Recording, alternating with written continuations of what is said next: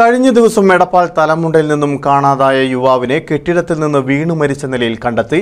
Edappal state bank of ഇന്ത്യയുടെ കെട്ടിടത്തിന് സമീപത്താണ് മൃതദേഹം കണ്ടെത്തിയത്.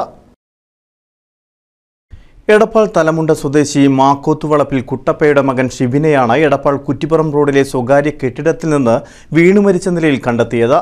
21 വയസ്സായിരുന്നു ഷിബിന്. തിങ്കളാഴ്ച മുതൽ വിദ്യാർത്ഥിയെ കാണാനില്ലെന്ന് കാണിച്ച് ബന്ധുക്കൾ ചൊവ്വാഴ്ച കാലത്ത് 6 മണിക്ക് ചങ്ങരംകുളം പോലീസ് സ്റ്റേഷനിൽ പരാതി നൽകിയിരുന്നു.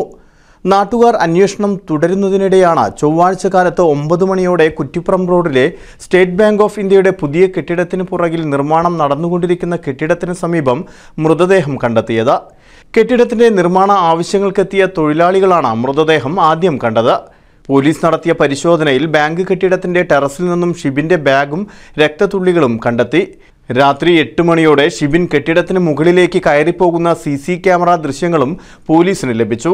മലപ്പുറം ഫോറൻസിക് വിദഗ്ധരും ഡോഗ് സ്ക്വാഡും പരിശോധന നടത്തി തെളിവുകൾ ശേഖരിച്ചു.